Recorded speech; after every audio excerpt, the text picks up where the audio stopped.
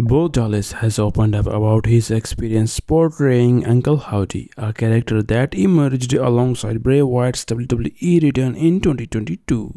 In a conversation with Headlock, Bo Dallas reflected on the deeply personal nature of playing Uncle Howdy and how it aligns with the interests he shared with Wyatt. When asked if this role was the most creatively fulfilling for him, Dallas replied, "Oh, for sure." He emphasized that both he and Bray Wyatt were always drawn to the strange, eerie, and unsettling elements of storytelling, something he was thrilled to finally explore with Uncle Howdy.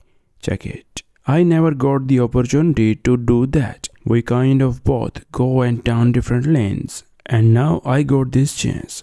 I always saw what Wyndham was doing, and that's the stuff that both of us like, but I was not in that.